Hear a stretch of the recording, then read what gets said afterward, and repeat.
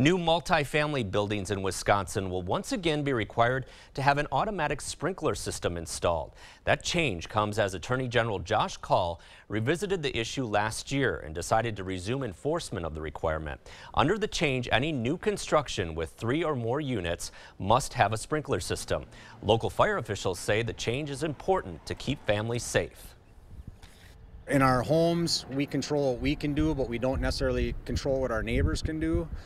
So we require and we rely on those fire sprinkler systems to help keep our families safe if we need to exit the building because of a fire situation.